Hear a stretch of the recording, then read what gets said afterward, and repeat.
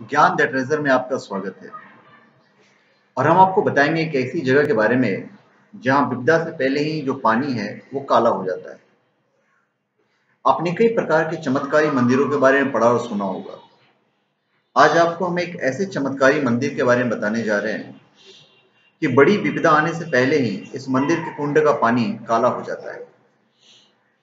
हम बात कर रहे हैं खीर भवानी देवी के मंदिर की, जो जम्मू और कश्मीर के गांदरबल जिले में तुलमुला गांव में स्थित है। तुलमुला गांव में एक पवित्र पानी के चश्मे के ऊपर यह मंदिर स्थित है, जो कश्मीरी पंडितों की आस्था का केंद्र है। यह श्रीनगर से 27 किलोमीटर पूर्व में स्थित है। खीर भवानी देवी की पूजा लगभग सभी कश्मीरी हिंदू और बहुत से गैर कश्मीरी हिंदू भी करते हैं। पारंपरिक रूप से वसंत ऋतु में इन्हें खीर चढ़ाई जाती थी, इसलिए इनका नाम खीर भवानी पड़ा है। इन्हें महाराज्ञा देवी भी कहा जाता है।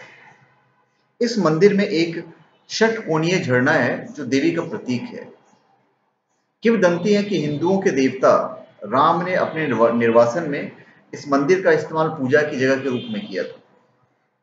निर्वासन की अवधि समाप्त होने के बाद भगवान हनुमान को देवी की मूर्ति को शादीपुरा स्थानांतरित करने के लिए कहा गया, जहां यह अब भी स्थित है। यह मंदिर की खास बात यह है कि देश में बड़ी विपदा आने से पहले इस मंदिर के कुंड का पानी काला हो जाता है। अधिकतर रंगों का कोई महत्व नहीं होता, परंतु जल का रंग काला या गहरा होने पर कश्मीर के लिए अशुभ संकेत माना जाता है। और बहरहाल इस वर्ष कुंड का जल शुद्ध एवं साफ है। श्रद्धालुओं का मानना है कि यह घाटी के लिए शुभ संकेत है। श्रद्धालु मंदिर परिसर में बने पवित्र झरने में दूध एवं खीर अर्पित करते हैं।